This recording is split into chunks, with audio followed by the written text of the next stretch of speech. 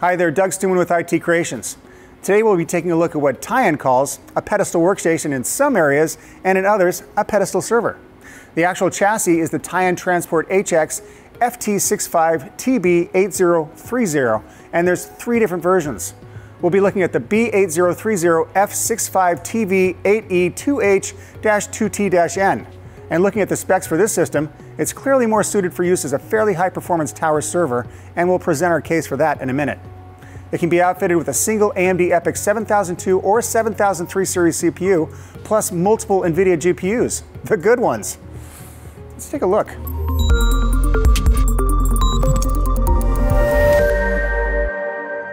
I suppose in fairness, you could use it to provide workstation assets as a rack-mounted workstation server.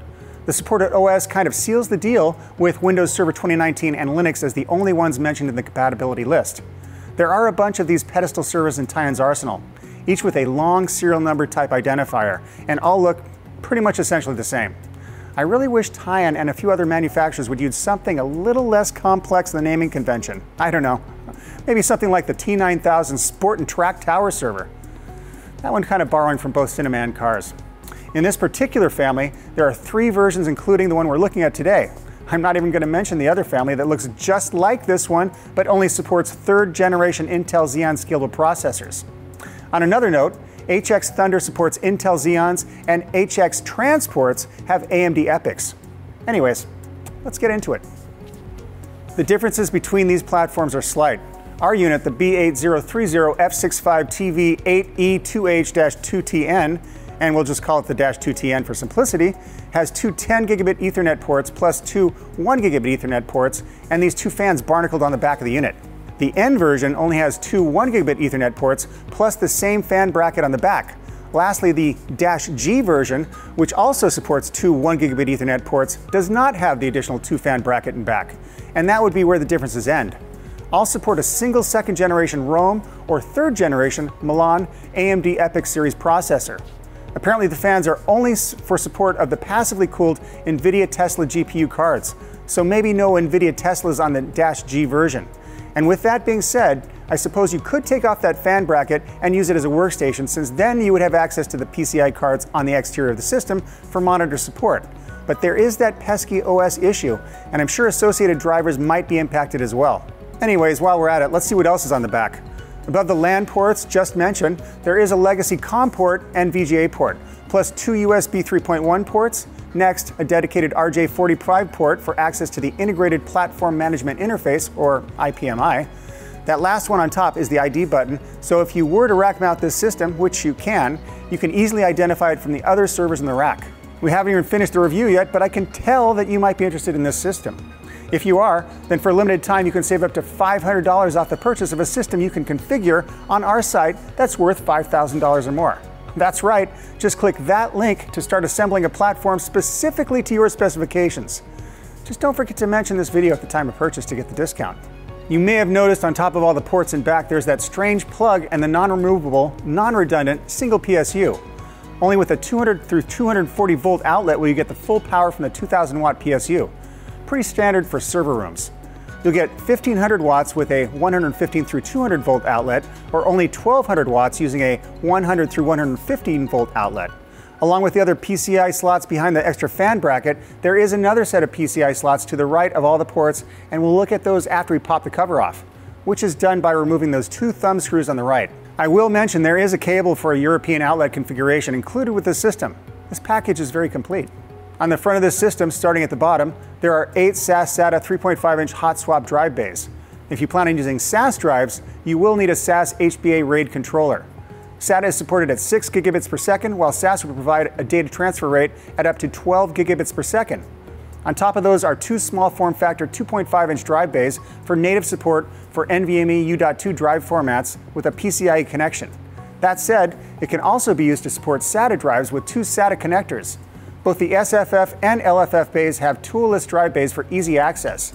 If you want to go with 2.5-inch drives in the 3.5-inch drive bays, you will be using 4 screws for each of the 8 drive trays, also included with the purchase. Next, a removable panel, which looks as though it could support some additional drive bays, a tape backup drive, or some other storage media. However, there is no mention of possible uses in the manual or anywhere else for that matter. consider it a mystery, like the naming convention. Then a space for an optional optical drive.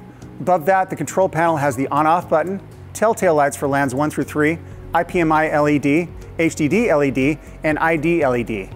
Next, a reset button, non-maskable interrupt button, and ID button. Then a few USB 3.1 ports. Opening the case, there is a lot of space to work with. Right in the middle, 3 large fans are standard equipment on all 3 chassis configurations. As mentioned, that CPU socket supports either an AMD EPYC 7002 Rome or 7003 Milan CPU. Both will support 8 to 64 physical cores and 16 to 128 virtual threads. You also get 128 PCI 4.0 lanes. 7003 Milan series processors offer a 19% increase in performance over Rome and have better integrated security features, plus a higher clock speed and wattage in general. This system is limited to CPUs with a wattage of up to 280 watts, which pretty much leaves it open to anything you want to add. Keeping it cool is a heatsink with attached fan for active cooling. EPYCs with a P are specifically designed for single processor implementations, which can also help to save you a few bucks. You can install any of the other CPUs in the family too, but if you are looking to save a little something, go with the P options. It's not like you can add a second CPU anyways. Supported memory capacity for Gen 3 EPYC Milan CPUs is a little higher at 4 terabytes per socket compared to only 2 terabytes per socket on 7002 series. Both deliver 8 memory channels. On this system, we have 8 memory module slots total and are limited to 2 terabytes for either Rome or Milan. Either registered or load-reduced DDR4 memory modules can be installed in the system, operating at speeds of up to 3,200 megatransfers per second. There are 5 PCI 4.0 by 16 slots, each with a by 16 link on the system board, and another PCI 4.0 by 16 slot with a by 8 link supported in the pre-installed Tyan riser. All made possible by 128 PCI 4.0 lanes supported by the AMD EPYC CPUs.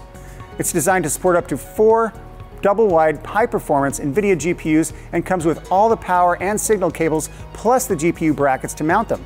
Just a matter of note, if you do install 4 double-wide GPUs, one of the 5 PCI slots on the system board will be blocked. Like I said earlier, that fan bracket in back is required if you plan on installing the passively cooled Nvidia Tesla options, which include the Nvidia Tesla T4 at the low end, great for distributed environments, and the Tesla V100S and V132 gig GPUs at the upper end. I don't think you'll need the extra fans for those single-width T4 GPUs. However, the V100S is built as the world's most advanced data center GPU ever for high-performance computing plus graphics and AI applications.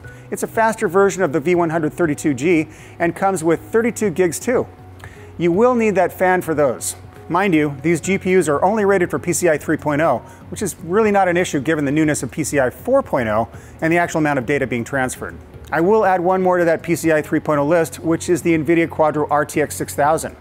The Quadro RTX 6000 offers superb performance for advanced computer graphics, hardware-accelerated ray tracing, also great for deep learning, plus realistic shading, enabling fast content creation.